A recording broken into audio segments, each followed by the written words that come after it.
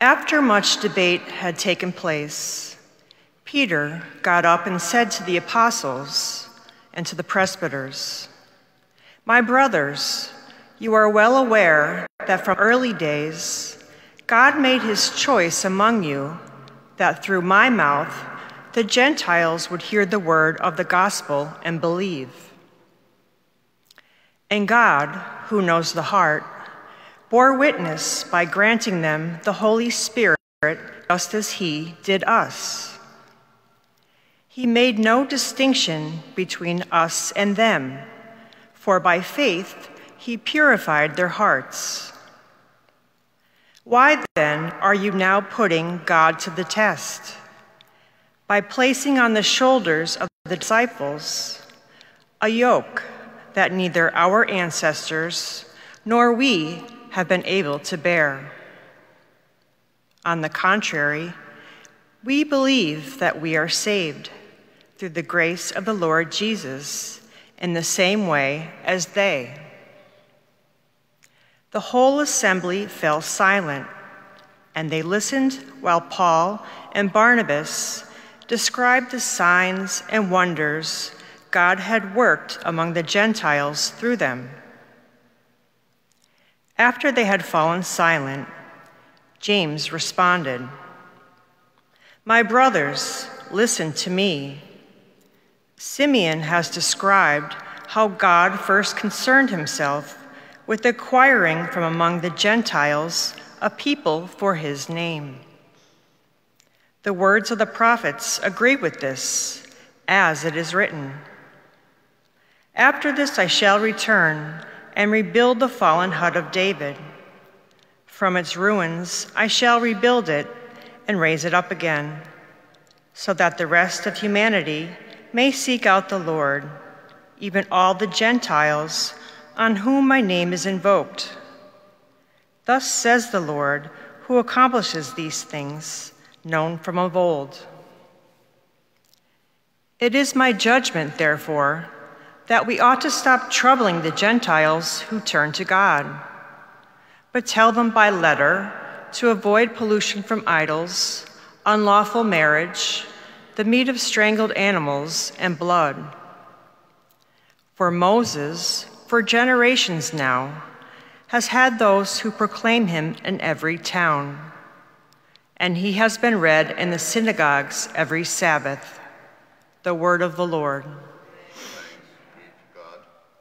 Today's responsory psalm is, "Proclaim God's marvelous deeds to all the nations." Proclaim God's marvelous deeds to all the nations. Sing to the Lord a new song. Sing to the Lord, all you lands. Sing to the Lord, bless his name. Proclaim God's marvelous deeds to all the nations. Announce his salvation day after day. Tell his glory among the nations. Among all peoples, his wondrous deeds. Proclaim God's marvelous deeds to all the nations. Say among the nations, the Lord is king. He has made the world firm, not to be moved. He governs the peoples with equity. Proclaim God's marvelous deeds to all the nations.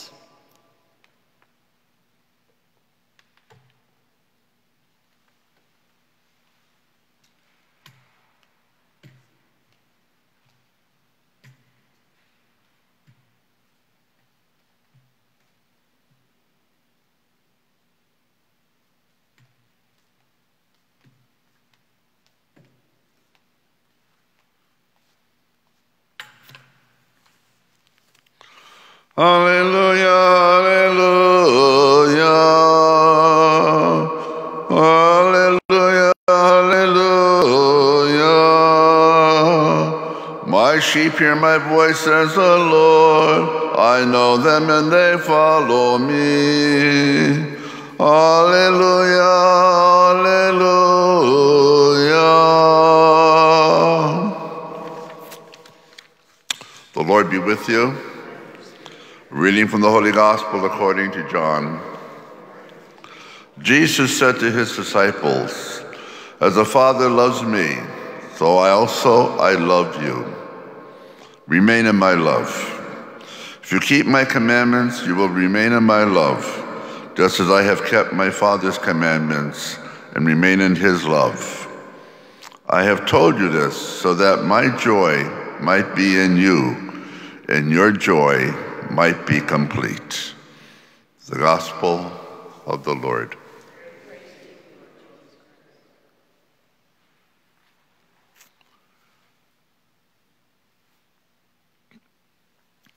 That very short reading today from the Gospel, Jesus links two of the fruits of the Holy Spirit, love and joy. Secondly, let's take joy. Jesus wishes to share the joy he feels with his disciples. Remember, this is still the evening before he was going to be crucified. This is at the Last Supper. He says, my joy I am sharing with you so that your joy may be complete. What joy does Jesus have knowing that the next day he's going to be mocked, trialed, scourged, and crucified? It's going to be the worst day of his life. And yet, he is filled with joy. Doesn't sound right, does it?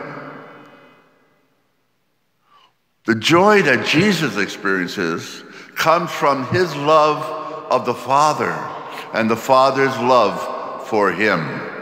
That is the joy, not ethereal joy that we experience here and there and so forth in our human life. The spiritual joy of the love of the Father in him brings him great, great joy, no matter what the circumstances are going to be regarding his life within the next day. And he wants to share that joy with others because he's sharing his love of the Father with his disciples.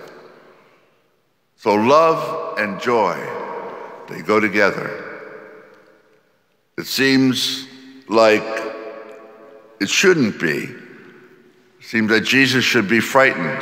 It seems like he should be worried. It seems like he should be depressed. It seems like he'd be anxious about the next day. He isn't at all. Completely confirmed in the love and joy of his Father. And that's one of the last gifts he wants to give to his disciples. The fruits of the Holy Spirit: charity, joy, peace, patience, and so on. He's sharing the gifts and the fruits of the Holy Spirit with his disciples, so that when they see what's going to happen to him the next day, they won't become so frightened and so upset, and so, even though they did, just read the scriptures and see what happened to them. They all ran away. They were in fear of themselves being persecuted. But he tried to inculcate in them his love of the Father and the Father's love of him, so that his joy can be communicated to them and their joy would be complete. Same with you and me today. God loves us no matter what. Even in our sinfulness, God still loves us. Why? Because it's his Father's love in him that makes him love you and me, undeservingly of it, true, but he loves us and he wants to share his joy that comes from his love of the Father with you and me. So we are to be people of joy, no matter what's going to happen to us today. Maybe we'll have a bad day, and maybe things won't go right today or tomorrow or whatever, and might be some chaos and mix. So what? We still have that joy that Jesus communicates to you and to me by word of Scripture, and especially by word of the Eucharist of his body and his blood. So let us love today. Let us find joy today. Let us be at peace today and always.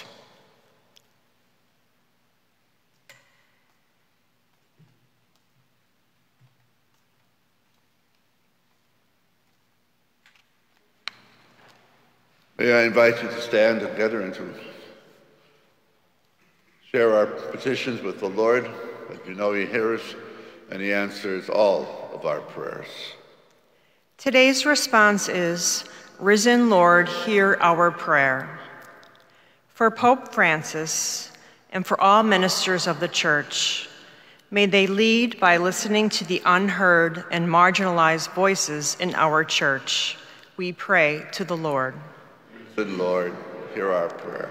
For civic and governmental leaders, may they work to satisfy the needs of the most vulnerable among them. We pray to the Lord. Risen Lord, hear our prayer. For the sick and their caregivers, we pray to the Lord. Risen Lord, hear our prayer. For all those who asked us to pray for them, we pray to the Lord. Risen Lord, hear our prayer. For those who had died, especially Thomas McAndrew, for whom this Mass is being offered, may they be at peace with God. We pray to the Lord. Risen Lord, hear our prayer.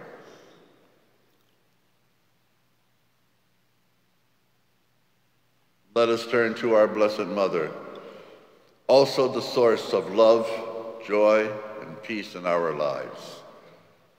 Hail Mary, full of grace, the Lord is with thee. Blessed art thou amongst women, and blessed is the fruit of thy womb, Jesus.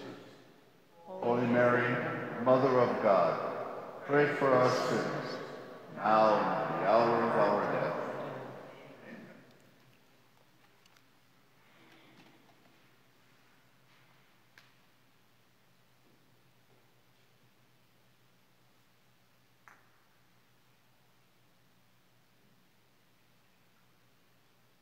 By the mystery of this water and wine,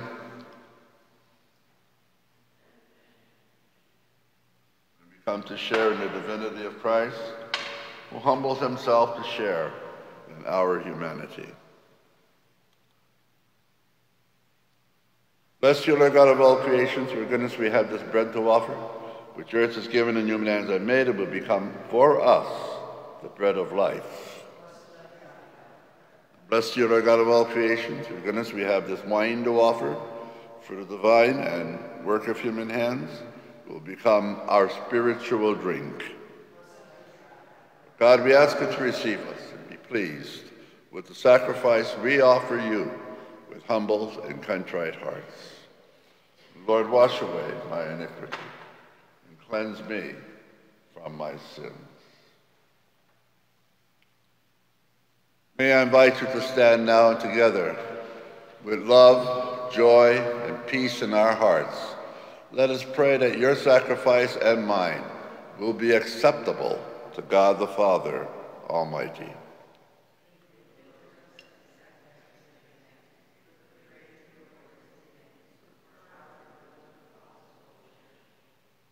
O God, who by the wonderful exchange effected in this sacrifice have made us partakers of the one supreme Godhead, grant, we pray, that we have come to know your truth. We may make it ours by a worthy way of life through Christ our Lord. The Lord be with you. Lift up your hearts. Let us give thanks to the Lord our God. Truly right and just that you in our salvation at all times to acclaim you, O Lord, but in this Easter season, to laud you yet more gloriously when Christ our Passover has been sacrificed.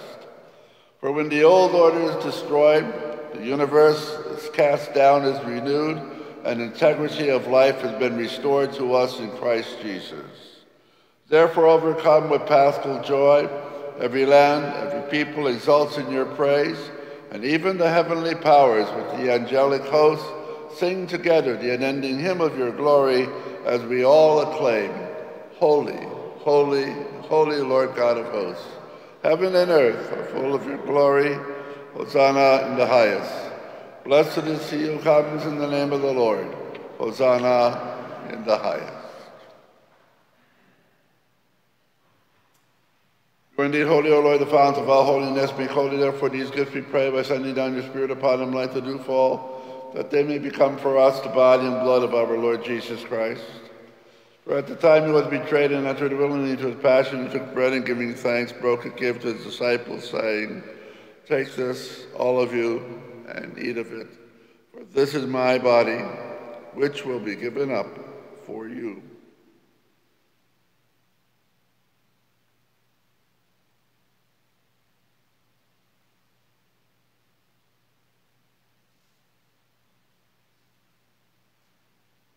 Similar way, when supper was ended, he took the chalice, once more giving thanks, handed it to the disciples, saying, Take this, all of you, and drink from it. For this is the chalice of my blood, the blood of the new and eternal covenant, which will be poured out for you and for many for the forgiveness of sins. Do this in memory of me.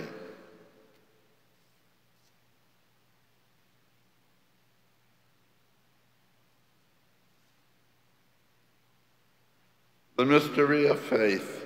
We proclaim your death, O Lord, and profess your resurrection until you come again. Therefore, as we celebrate the memorial of his death and resurrection, we offer you, Lord, the bread of life and the chalice of salvation, giving thanks you have held us worthy to be in your presence and minister to you. Humbly we pray that, partaking of the body and blood of Christ, we may be gathered into one by the Holy Spirit. Remember, Lord, your church spread throughout the world, and bring her to the fullness of charity, together with Francis, our Pope, Joseph, our Bishop, and all the clergy. Remember also our brothers and sisters, and Thomas and McAndrew, who served at your altar, and who have fallen asleep in the hope of the resurrection, and all who have died in your mercy. Welcome them, Lord, into the light of your face. Have mercy on us all, we pray, that with the Blessed Virgin Mary, the Mother of God, St. Joseph, her devoted husband, the great St. Paul, and all of the blessed apostles, martyrs, and saints who have pleased you throughout the ages, may be merit to be co-heirs to eternal life, and may praise and glorify you through your Son, Jesus Christ. Through him, with him, in him, O God, Almighty Father, in the unity of the Holy Spirit, all glory and honor is yours forever and ever. Amen.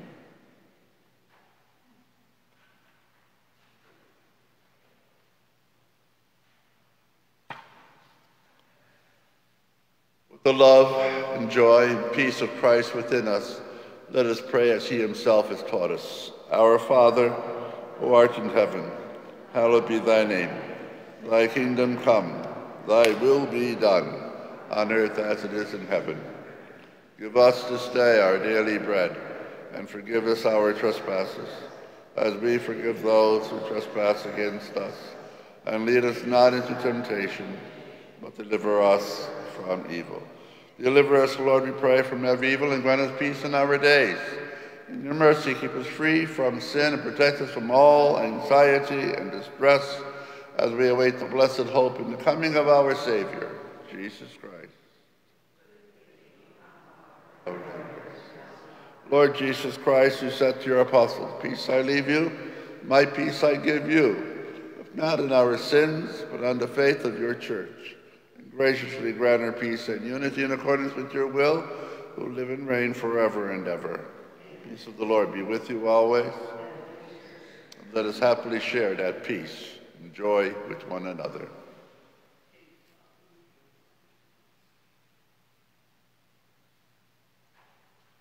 Lamb of God, you take away the sins of the world, have mercy on us.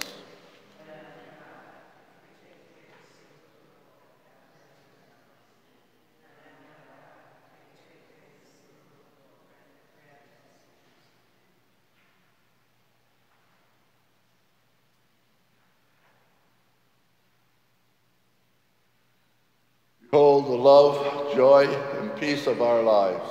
the Lamb of God who takes away the sins of the world. Blessed are we this morning who are called to the supper of the Lamb.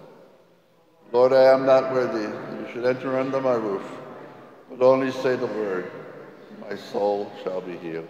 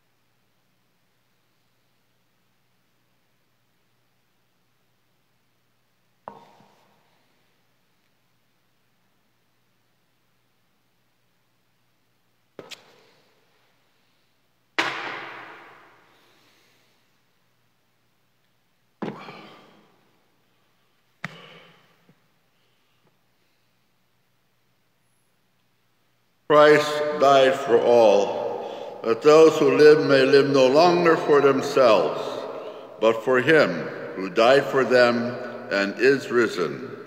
Alleluia. Let us pray. Graciously be present to your people, we pray, O Lord, and lead those you have imbued with heavenly mysteries to pass from former ways to newness of life through Christ our Lord. The Lord be with you. May Almighty God bless us all, the Father, the Son, and the Holy Spirit. The Mass is ended. Let us joyfully go in the peace and love of Christ. Thank you all. Have a wonderful, wonderful day.